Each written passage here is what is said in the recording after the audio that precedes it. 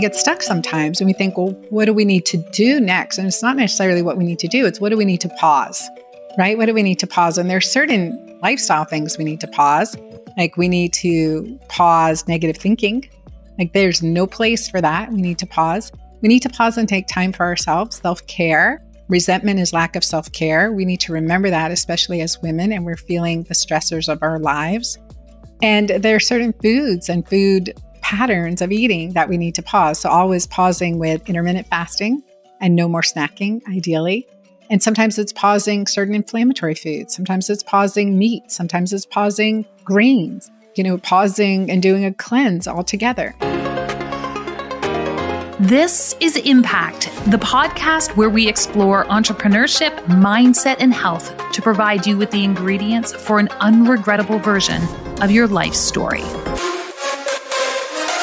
Early in my career, especially, I had this tendency to attract menopausal women. I won't say perimenopausal women because, yes, that is a huge spectrum of time in a woman's life, but specifically women who are like, oh gosh, it is happening. Now, menopause by definition is a year without your period. Perimenopause is sort of the 10 years on either side of that. But there's this fear that we have as women. I would argue it's almost universal that this transition to menopause is this movement away from this fertile, floating, effervescent, energy-filled. It's not, because I have 3 kids and I can tell you it's not those things, but it is this really big, it's this big transition. We make it a big transition in our mind. And I was having such a flood of women, menopausal or postmenopausal women come into my practice that I was really determined to find a new way of looking at this phase of life. Now, this was happening when I was like 29, 30 years old. And I have to say, even then, I felt inauthentic in my enthusiasm for wanting to understand this phase of life until I actually really leaned into it. Now, if you're wondering, why am I even talking about this? We have a series of podcasts where the through line is all about thinking outside the box and having a different frame of reference. I can tell you that the frame of reference for the majority of women around the world is that menopause is this thing we don't necessarily want to have. And if our menopause is like our mother's menopause, it's going to be hot and bothered for a long period of time and not hot and bothered in the way we were hoping for in our early 30s. But the deeper I leaned into this notion and the more I started to learn about this phase of life, I became fascinated with the physiological changes that actually empower women through this phase. This idea, and I knew this as a naturopathic doctor, but this idea that menopause is fraught with hot flashes and vaginal dryness and incessant moodiness are common symptoms, but they are not normal symptoms. And as I leaned into what is normal, what happens in the body in a normal state, in a nourished and a healthy state, what's so fascinating to me is the changes that happen in a woman's brain. Literally, the amygdala in the brain, the center in the brain responsible for the integration of memories. And by integration, I mean the derivement of meaning towards those memories. That part of your brain literally starts to expand. Your capacity to draw on past experience and leverage it for wisdom in the present time, to see the wisdom in your past experience, is literally facilitated by an anatomical and physiological change in your body. That is what is normal. And that is just the tip of the iceberg. So as I was pulling together this series, as we were starting to look at concepts that are actually outside the box of traditional thinking, and I was pulling together where I wanted to go on the side of health, I was really specific in the conversation that I wanted to have. And in fact, the person that I wanted to have this conversation with. And I'm so excited because you're about to have an opportunity to hear from one of my friends and an amazing thinker and leader in the women's health space. And her name is Dr. Cabeca. And she is the creator of some really cool programs, the Keto Green diet. She's the Keto Green way. How do we approach a ketogenic diet or an intermittent fasting in our life as perimenopausal or menopausal women, but do it in such a way that we are not creating more inflammation in our body. We are not increasing our risk for osteoporosis. She is not only a triple board certified OBGYN, but she also is an incredible entrepreneur. And in our conversation today, you have the opportunity to get to know a woman who is embracing her own wisdom in life. You're going to have the opportunity to hear from a woman who has been prolific in her writing and in her influence on women's health. And what we are going to get into in our conversation today is the wisdom of the menopause. And what's so compelling about this idea is that I guarantee it will change your perspective on that perimenopausal era of your life, that menopausal transition that we move through as women, and the opportunity to see our lives in an entirely new light on the other side of the line of menopause. And so it is without further ado that I introduce you to my friend, Dr. Anna Cabeca. Dr. Anna Cabeca, welcome to Impact. Megan, it is great to be here with you. I am delighted to have this conversation. I had to finally interrupt us and say, we're just going to hit record because there was just so much goodness that was emerging from our conversation behind the scenes. And we were having good girlfriend talk. We were having good girlfriend talk with the girlfriend conversation, laughter. I mean, yeah. And I just want to clarify for everyone, we actually are not doing this interview with wine in hand. We were sort of lamenting the influence of wine on our midlife female bodies, and we'll get into some of these pieces as we move deeper into this conversation. But here's where I want to start. I want for you to share with my audience and with my listeners what you shared with me beforehand. And I asked you about, is there an experience or story where you really felt the influence of your own impact and of your own power? And you shared this incredibly inspiring story with me. And I'd love to start there. I'd love for that to set the stage of our conversation. Thank you. It's just almost 2 years ago when the pandemic hit, right? And we didn't know what was happening. We would be closing our businesses and our kids went to homeschooling, virtual schooling. And I had all my girls in-house and trying to teach them and thinking, how do we create normalcy? And certainly being a believer that relationships, connection, community is, one of the best medicines we can do. Oh my gosh, all of this is dissolving. How do I keep normalcy for my youngest, who was 12 at the time, and I'm a single mom, financially responsible for all of them and trying to juggle all of this. And so in the middle of this, the rodeo continues. And one of Ava's rodeo trainers, because she's a horseback rider, she does something called barrel racing.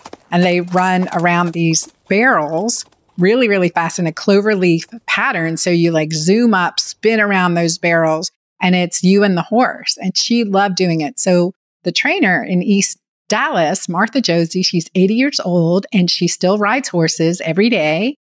And she's an amazing trainer. So she was like, I'm still having it. You guys will wear masks and we're outside every day and y'all just come on. And so I rented a RV, rent an RV. They bring it on site. And I stayed with her because I wanted to make sure that, everything was good for this camp. And we actually were there 3 weeks of horseback riding camp in East Texas in the middle of the summer.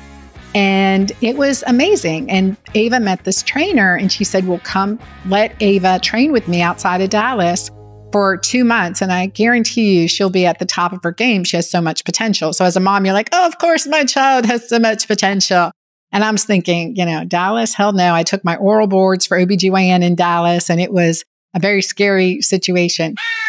But I came and we stayed for 2 months, rented an Airbnb. And before you knew it, I was like, okay, let's keep this up. Let's stay. And I just closed on my house yesterday. I've moved to Dallas in the middle of a pandemic. My daughter's thriving. She's at the top of her game and her ambition. And the world is good. My business continues to do amazing. I'm really blessed. And I love the impact I'm making on women's lives and being able to share this story as a single mom, making these transitions and just following my heart. I will say God and family first, right? Keeping my priorities straight and doing what I'm passionate about.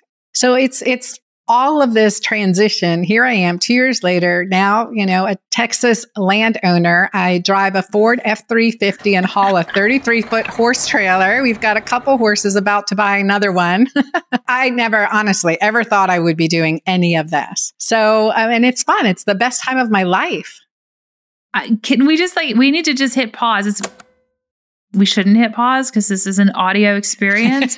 But I really honor and lean into this idea that you just said, this is the best time of my life. And one of the things we were discussing before, and you and I have great opportunities to connect throughout the course of the year, which I relish so much. Can we just share with everybody a little bit more about your background and what you bring to the table? You speak to this notion of the Keto Green way, and you have a background in clinical obstetrics and gynecology, and you are really and have been on a path of commitment towards changing the language of women's health for the better part of the last decade. Share with us a little bit about that journey, because that's quite the transition from that traditional physician role to the version of impact that we're witnessing you deliver today. You know how they say your mess becomes your message? That's certainly true. And, here I am at 55. I'll be 56 this year. My daughter turns 14 this month. I'm a single mom and have been for over a decade. And there's been highs and lows in my life. And closed my practice. I didn't know how I was going to pay the rent on my house. I actually had to move out and rent my house. And so there's been such an incredible transition in my life. And I think about, thank God, what I know in functional medicine. I wish no physician the journey I've been on to learn what I know, because there's been so much trauma and hardship in it. But I can stand from a place of being rebuilt and strong. And I'm here for anyone, right? I really want to help others not suffer and take control. So part of my journey is, being trained in the best institution. I always say the best institution in the world, Emory University for OBGYN. It's amazing. I came into my own life, my own story, and my doctor's bag was empty. So at 39, I had infertility and early menopause, and I was told I failed the highest doses of injectable meds at 39, when I'd been helping hundreds, of women get pregnant, couples get pregnant. And there I was, had 3 children at that time, and here I was told I could never have another baby. The only option for me was egg donation. That's it. High levels for our physicians, high levels of FSH, no cycle, only hormonally induced cycles, failed the highest doses of injectable fertility meds with no ovarian response. Look, it did these ultrasounds. I saw these ultrasounds. And so that was just it blew my mind. But Megan, that took me, I had a sabbatical, took me on a sabbatical, and that took me around the world. But I always say I went around the world to learn that everywhere you go, there you are. But as a result of this, learning healing foods, filling my doctor's bag up with some traditional medicine, and the grace of God reversed that early menopause, became pregnant spontaneously and delivered a healthy baby girl at age 41. And, that just added to my practice and to my journey, and then helped rebuild my soul and my spirit. But yet there was that PTSD that was under the surface from our trauma, family trauma. Our family trauma of losing my child, losing our son, our toddler son, in a dramatic accident. So you can imagine the stress of that. And as physicians, we weren't told that this stress can cause infertility, can cause early menopause. I mean, it wasn't part of my specialist, my reproductive endocrinologist specialist angle. He's like, nope, egg donation. And that's the best we knew. And so that led me to God, I see so many things more clearly at Emory University in surgery. We have a saying that the eyes don't see what the mind don't know. The eyes don't see what the mind don't know. And that is so true, is true for me. I see a lot clearly now. But one of the things is that at 48, I started spiraling down again. At that point, single mom, physiology of divorce is what I write about, the cortisol oxytocin disconnect. So the physiology of divorce, the physiology of burnout, I experienced all of that. And honestly, then I started having the brain fog, 48, all the menopausal symptoms flaring up, brain fog, anxiety, mood swings, irritability, menstrual irregularities, hair loss. But the weight gain, having been at one point well over 240 pounds, in my life and then losing that and keeping it off, to have 20 pounds come back overnight without doing anything different. I mean, Megan, how many times do we hear from our patients, I'm gaining weight without doing anything different, right? And I was like, sure, there's not a Snicker bar in that bag of yours, like what's going on? Your thyroid's normal, you're fine. Just exercise, You're fine. I'm like, wait, shit, I'm really not doing anything different. What's going on? Hormones are in check. And that's why my first book, The Hormone Fix, I say it takes more than hormones to fix your hormones, right? And there's so many pieces of that. So that took me on this journey into creating my Keto Green way, going into a ketogenic, low carbohydrate diet, feeling crazy and hitting a wall, and then realizing that my body was struggling. I say acidified, right? Inflamed, because of the ketogenic diet, and add on healthy amounts of stress. So that led me to alkalinizing dietary choices, the low carbohydrate greens, herbs, spices, bone broth, and alkalinizing behaviors. That's not something I learned about either. Ooh, let's talk about that. It's so beautiful because the whole physiology of our minds, our thoughts, our activities, and how it can affect our physical body. So this is what I found during that process, is that when I went keto, I checked my urine pH, and I was like, especially when I was hitting the wall, I'm like, what's going on? Check urine pH, and it was as acidic as the urine pH paper would read, right? Like as acidic. So the lowest is like a 5.0, and it was, could have been lower. And that was an aha moment for me, because in functional medicine, we say, okay, we want an alkalinizing modified elimination diet as part of your initial detox plan. Check urine pH.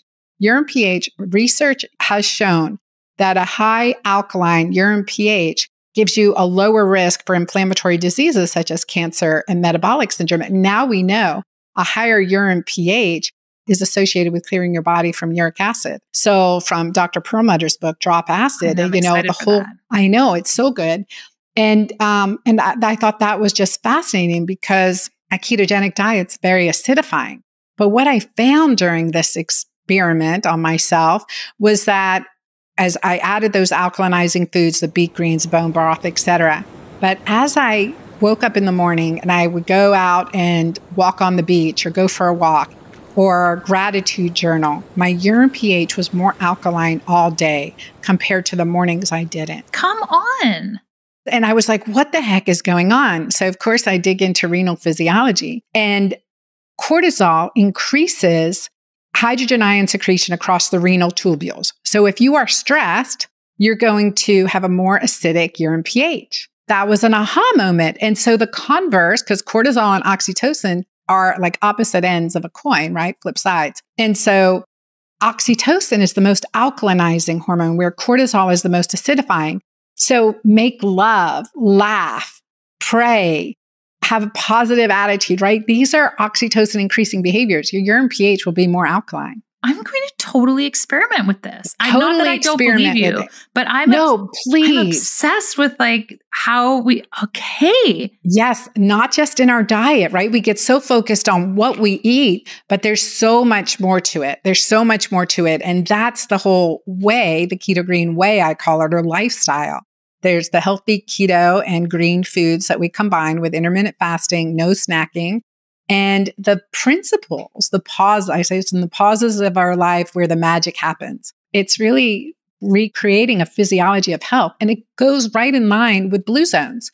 What are things that they do? And I always joke. I say, is it the glass of wine that increases longevity? Oh, yes, I know, right?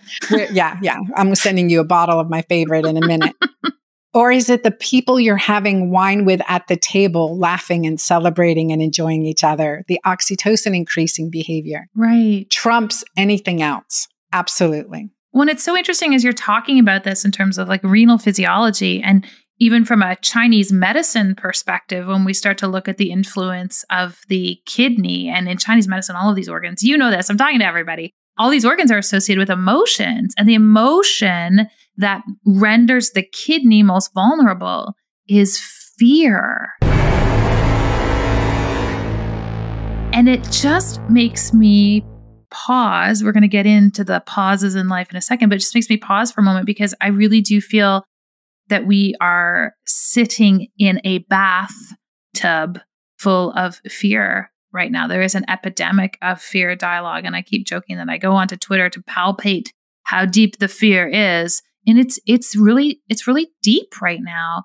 And I know you and I have had some conversations about this. If you were going to give people 3 things they could do right now to help mitigate the influence of that fear, what would you do? And then we'll all test our urine to see what happens. But what would those 3 things be? A urology professor in med school said this to me. He goes, Anna, you're the only one who can upset yourself, right? And I was like, oh no, my husband, boyfriend can piss me off, right? Whatever the situation is. He said, no, you choose how to react. So it's true. I am the only one who can upset myself.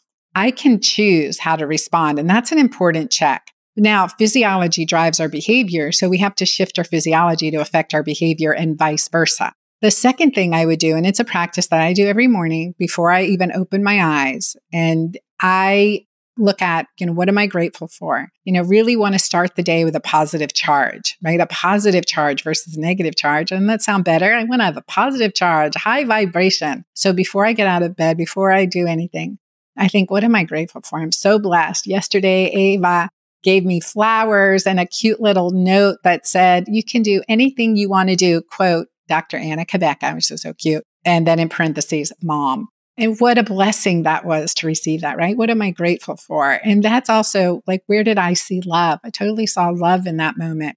And focusing on love and gratitude, that is the highest vibration. Love, gratitude, compassion. And I think that's where it starts. So that is, again, that alkalinizing principle, that oxytocin increasing principle. And the other thing is laughter.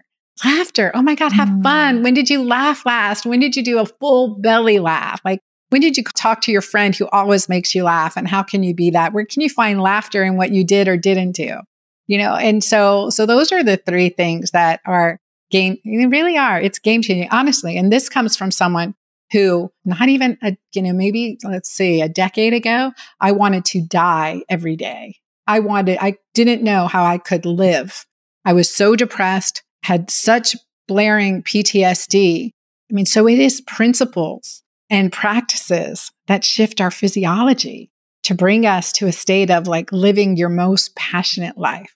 Amazing. And so on this notion of living your most passionate life, and you alluded to this before, you said, it's in the pauses of a life. And I want to unpack a really big life pause, this pause known as menopause. And we were discussing this before. I've had a fascination clinically with menopause my whole career. And I remember as this like bright-eyed, bushy-tailed 20-something-year-old practitioner, and women would come in and complain about menopause. I'm like, oh my gosh, it's like the greatest time. And I'm pretty sure they wanted to punch me in the face.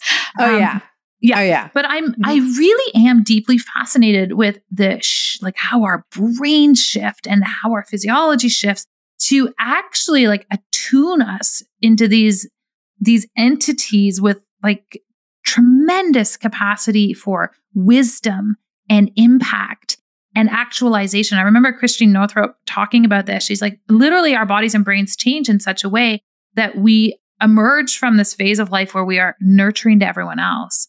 And we are like physiologically predestined to nurture ourselves and our dreams. And I was like, get me some of that. It sounds incredible and impactful, right? That's where you create impact. Yes. And so here's what I want you to help us to do is really understand how we can harness our physiology to have that impact. You have a new book coming out next week, which I'm so excited about, but it really is about the ingredients of how we can take control of these pieces as women. Where do we start to be able to harness our physiological power to have impact? It is shifting our physiology to what we're really designed to do and to empower our hormones at this stage of life.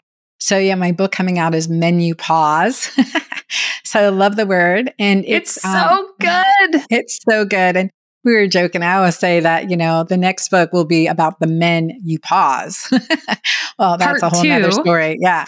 Single mom dating in my 50s, a whole nother story. But yeah. So men you pause. And it is where working with women, working with tens of thousands of women, identifying like foundationally, it's the Keto Green, like my way is the Keto Green way.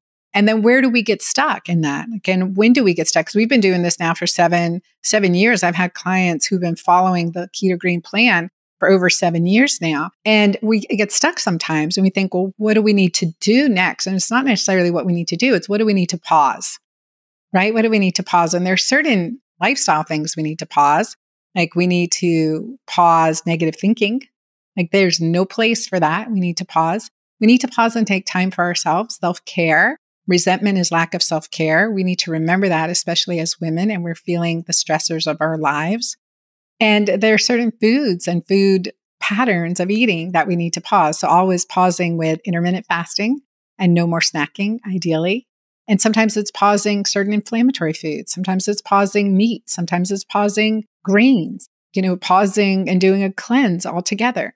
So that's where menopause came from, or 5 different eating plans, which we pause something different. Only 6 days, because we know as functional medicine providers too, like the gut lining re-epithelializes essentially, regenerates in 72 hours. So 6 days is 2 72-hour cycles on these different pauses. And then we have that check-in with ourselves. Well, how do I feel after this? So it really does make sense to be able to do this and get great results. Amazing. What kind of results are people getting? Well, we did in my Girlfriend Doctor Club. I took them right into probably the most restrictive pause, and that is my cleanse. So it is my menopause cleanse. And so you're on smoothies and drinking bone broth and doing a liver gallbladder flush, or olive oil, lemon juice, kind of a special recipe in my book for that. And it is that 6 days, right? I will say the 7th day is the day of rest. You can fast, you can feast, you can experiment, you can whatever, right? So I like playing with that because that's a learning day. So my clients, I had one woman, she lost 11 pounds in 6 days. And that was right before Thanksgiving, only gained a pound down during Thanksgiving, pound back. And so it was amazing. And then lost in inches around the waist, feeling clearer, skin glowing, healthy. And that's definitely what we've seen. And the Keto Green Extreme Pause, that's another one. It's following autoimmune protocol. So eliminating nightshades, sometimes because I love, I'm Middle Eastern background. So I do all these international stuff too in food, like eggplant, baba ganoush, and tomatoes. And, those are, and mushrooms. Oh my gosh, some of my favorite foods, but they can be very inflammatory to other people. So how does it look when we pause that? Sometimes just that pause, giving your cells, your intestinal lining a chance to regenerating, working with the ingredients to help balance your hormones, it's enough of a reboot, a kickstart.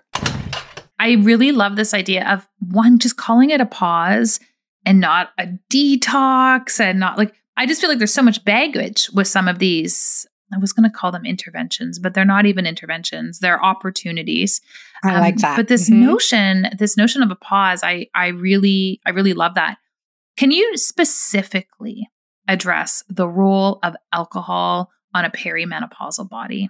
I do not want to believe it or admit to it. So I'm going to just plug your ears, ladies, if that's what you need to do. Okay. This is not coming out of my mouth. But honestly, this is something that I've been a wine lover since, forever, right? I made wine for 7th grade science fair project. That was on my table growing up. You were a keener. I was. And so, I grew up with it as a condiment, right? Not a drink, right? So that's how I grew up. But it was very interesting. It's very interesting. There is no question that alcohol has detrimental effect on our bodies. In the menopause time period, it can impact us in ways that derail us from reaching our goal, the direction where we want to go, or achievement that we want. And it's so true. And I would say once in a while, like everything, once in a while, that's fine. But like the concept of daily glass of wine, it really, it's not based on science. It really is not. We have to look very clearly at what is it bringing to you in your life. And I believe in the lower alcohol. I love tequila, right? There's medicinal benefit to alcohol. I've got all the excuses, right? But I think that in menopause and post-menopause, it really is that one thing we have to limit more than, most anything else, like smoking and alcohol. You think we actually have to limit it more than anything else? I think we have to limit it more than anything else. And I hate to even say that, like, like we have to limit sugar more than anything else. We have to limit alcohol more than anything else. It's at the top of the list. It's at the top of the list. And I don't want to say it, but it's true.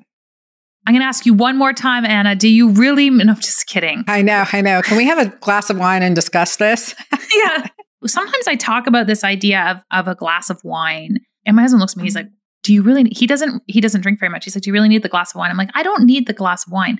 I need the glass that can hold wine." Because to me, it's exactly what we talked about before. It's about getting together with the girlfriends. It's about the symbolism, literally holding that symbolism that reminds me of like gathering and conversation and some of those finer pieces in life. Celebration, right? Celebration, right? What the glass actually holds is of less importance than having this symbol. And so there's days I have these great fermented vinegars, like drinking vinegars, and I will, your face. I wish everyone could see these faces. I know, like, huh? Oh, you would love them. They will just totally shift the alkalinity of that urine. So they're these drinking vinegars, and then you can dilute them, and they just have this real complexity. This fermented, your face is still not supporting my enthusiasm, but that's okay. They have this real complexity. Here, let me take your glass of wine away and give you this fermented vinegar. No, I'm all game. I'm ready for try it. Right. It's about that ritual and some of those exciting pieces in life. And you've referenced a few times this notion of like the Keto Green way. And I want everyone to know, Dr. Anna and I did a podcast way, way back in the day when I had that podcast called the Anthropology Podcast, where we discussed the Keto Green way and ketosis and intermittent fasting for women. So we'll reference that in the show notes. But for the purposes of this conversation, when you speak to this notion of the Keto Green way, what are you talking about, Dr. Anna? Before I go there, Megan, can I just say, like, with these pauses, like you said, what you fill the glass with, I mean, I totally agree. Like, I'll fill the glass with my smoothie. I'll fill the glass with sparkling water. I'm substituting, really cutting back on my coffee, but I'm putting sparkling water in my coffee cup. I mean, that's it. There's just sparkling water in there. And no wine, no tequila. It's really sparkling water. And so, but also with the whole alcohol journey, because I know it's an area of resistance, but sometimes it's a crutch. And it's a crutch because we need support. And it's not giving you support. That's why you always need that crutch. And so, like, taking a pause in alcohol in midlife, in menopause and postmenopause, physiologically is really important for women because it's often an obstacle that's keeping us from where we want to go. And it doesn't mean forever, right? It means continue your celebrations, but it's not an every night thing. Maybe it's a 7th day thing. Maybe it's a once a month thing. Maybe you're setting a goal and an aspiration, but you really need to be honest with yourself to say, is it serving me or is it not serving me? Is it serving me? Will it hurt me if I don't do it for a while? Right. So the Keto Green way, that is where we're doing intermittent fasting, 13 to 16 hours on average for women between dinner and breakfast. We know that reduces risk of cancers, and studies looking at women with breast cancer. Intermittent fasting of over 12 and a half hours had a significantly reduced risk of recurrent breast cancer. Amen to that. That's so powerful. So it's intermittent fasting, healthy fats, high quality, clean protein sources, and we need good amounts of protein in menopause and beyond, and low carbohydrate, dark green leafy vegetables, sprouts, herbs, and spices to help with the alkalinizing effects on our physiology, support our minerals, but even more importantly, it's supporting our microbiome and the gut microbial diversity. And we know gut microbial diversity is associated with strong immune system and decrease inflammatory and metabolic diseases. So that's key. And then looking at the work by Dr. Johnson on uric acid and published by Dr. Perlmutter on uric acid, you need things that are going to clear your body of uric acid, and definitely ketogenic diets long-term, especially if you're metabolically prone to that, like those of us with warrior physiology, whether it's Native American, Viking, Middle Eastern, whatever we're designed, we've survived because our body will grab onto what it's need, become very metabolically efficient. Right. In other words, become storage vehicles. Like I can live in the Sahara for 6 months without food and I will be fine, right? That's my physiology. So we have to look at these things. So adding in those alkalinizers, but no snacking. And then the lifestyle behavior. So how are we talking to ourselves during the day? How are we nurturing ourselves during the day? What toxins are in our foods and our environment that could be affecting us? What food sensitivities could be affecting us? So looking and testing, not guessing, checking urine pH and ketones is really important when you are bumping into ketosis. You don't have to stay there. Metabolic flexibility is really important, but you got to bump into that combination periodically and see how you feel. What do we do with our coffee? Okay, this is so fascinating to me. So in my second book, Keto Green 16, I was trying out all kinds of recipes. I'd been working on that for a year, and I wore continuous glucose monitor for the whole year. And so pretty much on and off for the whole year whenever I was testing recipes. And this is what I found out. Like, bizarre enough, when I get up and have my espresso, because I have an espresso maker and I've had one for 20 something years now. So I love espresso. But when I would get up and have my espresso, I would be more acidic and my blood sugar would go up like 20 points because caffeine on my delicate adrenals drove up my cortisol, which drove up my glucose. And it took me a little while to make that connection, but it absolutely is a true connection. And so that was one thing. So caffeine was bumping up my blood sugar, breaking my fast. I could wake up, and this is why testing is so important. I could wake up in ketosis and alkaline, have a cup of coffee, and be acidic. Okay, I got that, but I was out of ketosis. What was doing that? It wasn't until I was wearing the continuous glucose monitor, I was like, oh, my blood sugar is going up. That makes sense. And then the same thing with high intensity workouts. That was something that blood sugar would go up on and drop me out of ketosis, even in fasting, right? Exercising, fasting. So those were fascinating findings. So to say that about coffee, again, coffee, wine, and chocolate, 3 of my vices that I have done research on supporting their benefits. There are certainly benefits, but look, one of the things that I learned in my journeys around the world, I even stayed on a coffee plantation in Brazil, Café Helena, coffee plantation in Brazil. But when did they drink coffee? Not first thing when you wake up, at the end of your meal, and it was an espresso. So it wasn't that first thing in the morning thing we do in America. At the end of your meal, your insulin's up, your insulin's already going up. So it'll support that coffee physiology. So I think that's where some of us make mistake in drinking that coffee first thing in the morning. So I, compromise. I usually love it later to break my fast, but I also will drink an alkalinizing drink. I'll drink my Mighty Maca Plus first, but alkalinizing beverage too. And that seems to temper the blood sugar. You may not know the answer to this, but I'm just thinking out loud. I'm really interested to see whether or not that increase in blood sugar and the influence on the adrenals is more pronounced in women than men.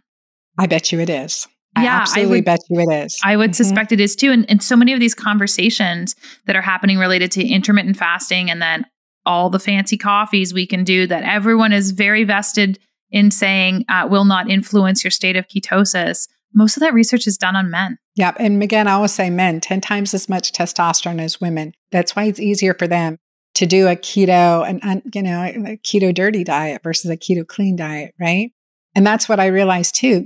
Why do women, have a harder time than men?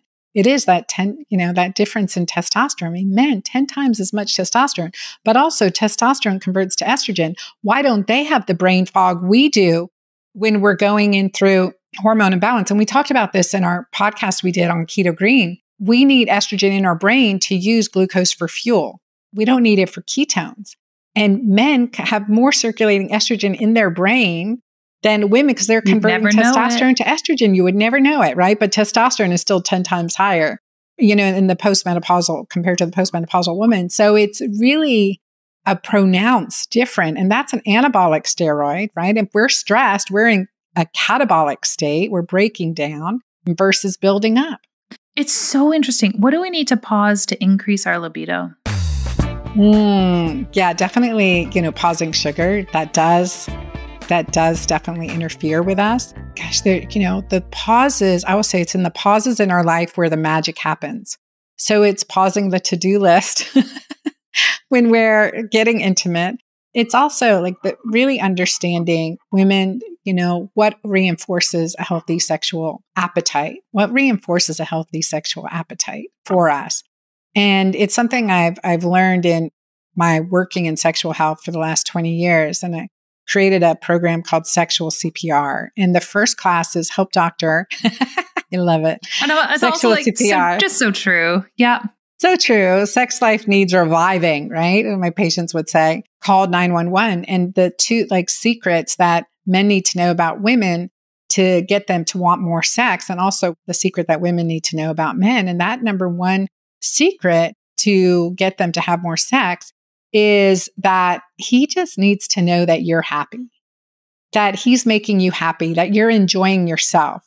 And when I talk to clients about when we're getting intimate, it's pausing the negative self-talk, because there are those mirror neurons. And if we're like, oh, well, number one, if it hurts, if we're having vaginal dryness and menopause, it hurts. And you're like, oh, it's going to be uncomfortable. Let me just power through this for the sake of our relationship.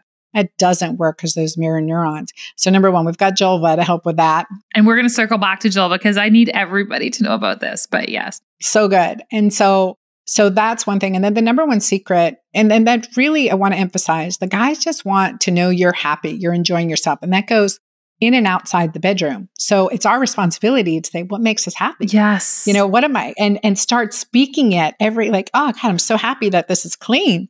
This is good. My daughter doesn't have chocolate handprints on this. Oh, well, there's one. Okay.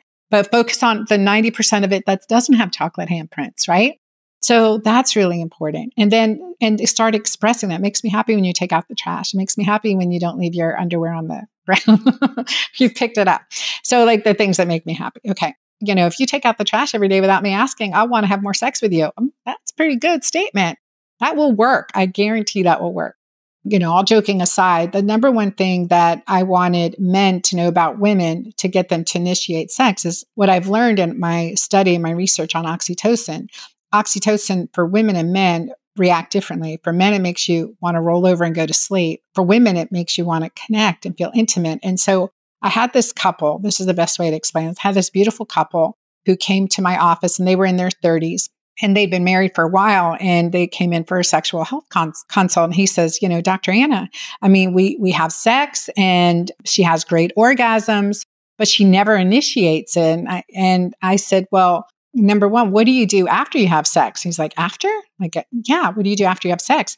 And he said, I roll over and go to sleep. That's the problem. So that's what oxytocin is making you do.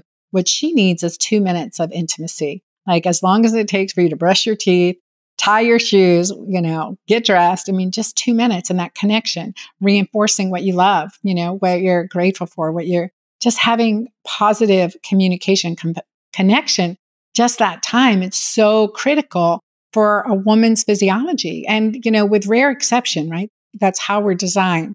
So they implemented that. They came back 3 months later and they're like, oh my gosh, she's been initiating sex half the time now.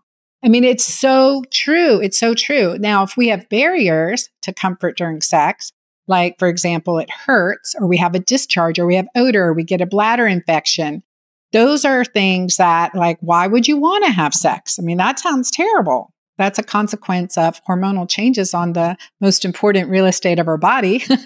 100%. And I speaking of the most important real estate on our bodies, and you alluded to this in passing, but I just want everyone to know this is just I'm just going to call this a straight up plug of a product that Anna created called Julva. And I knew about it, but hadn't experienced Julva. And then we were at a retreat in the last 6 months together. And she's like, here, try this out. And it's amazing. Can you please explain to everyone what Julva is? Because I've got tubes and tubes of it now upstairs because it's honestly just so incredible. Oh, yeah. And I do recommend one by the bedside, one by the bathroom or the toilet, one at your cosmetic stand. I'm telling you, when I closed my practice, right, and had, full disclosure, burnt out from my practice, PTSD, trauma, and my ex-husband's traumatic brain injury, and he was in a coma for months.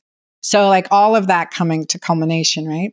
And my patients were like, Dr. Anna, no one will give us your hormone creams. No one will write your prescription. They're not familiar, compounding special topical creams, for vaginal health and for, increased pleasure during sex. And I said, okay, well, let me come up my challenge to myself, because I didn't want to leave my patients hanging. I'm like, I serve them. I can't let them suffer, right?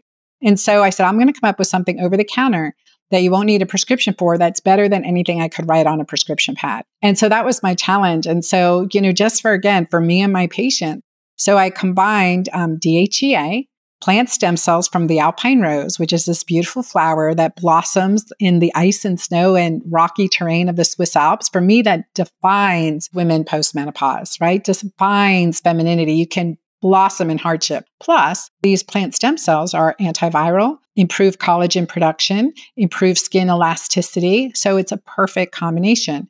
And then adding in emollients, the, shea butter, coconut oil to help with natural absorption, and also no parabens, no sodium lauryl sulfate, which are many hormone creams. I mean, just like none of those hormone disruptors that are affecting our most valuable real estate of our body. So really keeping that kind of very balanced approach to help your body restore. And so what we've seen, certainly using, and also the other piece to this, Megan, so because being a physician, we know this, but like I always say, if it doesn't, if it doesn't bring you pleasure, don't put it in your vagina.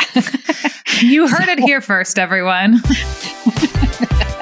I mean, seriously. So using vaginal suppositories and things like that just weren't ideal. And where I practiced in Southeast Georgia, it's really hot. And so those suppositories would melt by the time you got home, or, if you left them in the car, forget it. It's a mess. Okay. Did all that. So I wanted something topical and that you can apply to the clitoris all the way to the anus, because those tissues suffer too as we get older. That is regenerative, smells good, tastes good, is fine for the guy as well as it is for the girl. So you can definitely use it that way. You can use it on a vibrator. You can use it during sex. And it helps to restore your body's own natural moisture. So, I mean, that's the key. It helps to restore. And what we've seen is the natural rugation. I have a 65-year-old who wrote me the other day, and she said, Dr. Anna, my gynecologist says I have the vagina of a 25-year-old.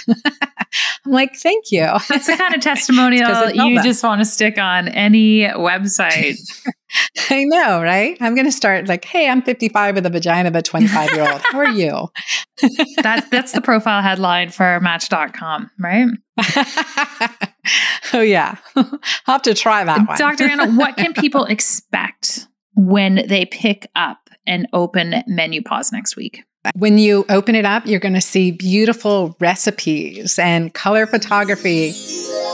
You're going to see really like 5 amazing 6-day plans that make it easy. You'll be able to read through this in no time. It's designed to be used and a resource and enjoyed. We have hundreds of pages of color photography. Our editor did a great job. Yeah, it's so beautiful. And the recipes in there are so beautiful. My Texas rodeo skillet, creating things that are healthy from some of our favorite things. My tabbouleh, instead of using bulgur wheat, I'm using broccoli sprouts. So it's even more hormone balancing and lower carb. And it's such a medicinal food, partially in and of itself. So you'll find some amazing recipes, medicinal foods, and easy, fun book that you're just going to want to share and do the plans with. And I'm excited because I'm bringing it in community and doing them right alongside of you and some of my community groups. So I love that. Oh, it's so fantastic. And here's my plan. I'm going to sit down with my copy and I'm going to pour myself a glass of fermenting drinkable vinegars. And I'm going to have some me time on my own version. It's going to be amazing. I love it. Here's what I want to do. I want to transition. I want to transition the interview, and I want to ask you something about what I call our ingredients for impact. And I want to get perspective on a few different pieces. So I really believe that there are some fundamental ingredients that enable us to live as impactful women and as impactful leaders generally. And my first question for you, Anna, is what is your source of courage? Because you could not have gotten to where you are today without cultivating courage in your life. Where does that come from? Truthfully, it's from my faith. If I didn't have a strong faith, I wouldn't be sitting here in front of you today. I mean, I recognize this as truth. It's a process. It's a process. It's a practice and a process, but faith has been really a big part for me. I'm part of something bigger. I am part of something. I'm part of you. You are part of me. We're in this together, right? And so for the good of all. And that's been really powerful. And for those who have been given much, much is expected. What is a significant non-negotiable for you in your life? Let me put my mind back on, because I went right into sex. It's like... And that is okay. That's where it went. I think that's a really important, like to have a healthy relationship, a healthy sexual relationship with someone you love and care about for the rest of your life. I think that's one thing. And I think the important thing is that we understand that the health that we do for ourselves, like taking care of ourselves, being healthy myself, helps my kids be healthier, helps those around me who love me be healthier, sets a tone. But a non-negotiable, healthy sexual relationship with someone, ideally getting married and having amazing 50-year anniversary at some point. I'll be very old, but I'll be very excited to do that. Well, you will have the vagina of a 25-year-old. So really, you've got all the tools. I got it. You've got all the tools that you need. What is the most important failure that you have moved through in your life? I was asked this in an interview with Forbes, Megan, and they said, well, what have you learned from your failures? And I said, what failures? Really, like, I don't look at it as failures. I look at it as opportunities. I could definitely, and I think that's part of retraining my brain from being in that PTSD state. I look at retraining my brain. And so I look at it as opportunities. So I would say the most significant opportunity I had was recognizing that there's many different ways I'm a good physician and doctor. I don't have to have that shingle on my door seeing, 50 patients a day to impact the health of women around the world. Last question for you, Anna. As an entrepreneur, were you born with it, or did you learn to become an entrepreneurial goddess? Oh my goodness. Yeah, no, it's definitely learning, right? It's learning, but from an early age. I started working when I was 13. So I think it was creating the opportunity. It was so funny because I was thinking about this today, Megan, and you cannot ask me any more hard questions. I'm done. But I'm done with the hard ones. Okay, good.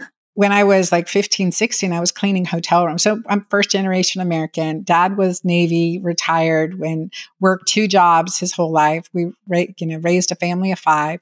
But so I started working. I was cleaning hotel rooms, and I created these little cards. It had a little swan on the front, and inside it said, "I hope you enjoyed everything." Or something. I hope you enjoyed everything, and that it was to your satisfaction. Tips are greatly appreciated. And I was like, well, that was pretty entrepreneurial, right? It was also recognizing, just asking for what you want too. And so sometimes that was a, motel. It wasn't a great hotel. But anyway, it definitely worked. It definitely worked. Well, I'm glad you got that seed planted early on. The work and influence that you have within your body of knowledge, but within your friendships and your communities is so profound. I'm so proud of your impact, and I am so honored to be a part of that journey. Dr. Anna Cabeca, thank you for being here. Oh my gosh, my pleasure. Thanks for having me. Thank you, my friend. I want everyone to know you can follow Anna along on her journey. You can gain access to her book. We're going to hook you up with how you can find Jalva. Everything is in my show notes. You can find those at meganwalker.com/podcast. Thank you again, my friend. Impact is what lives on when we leave the room, tuck them in, or step off stage. It is less about what you do, more about how you make them feel, and everything about how you choose to show up in the world.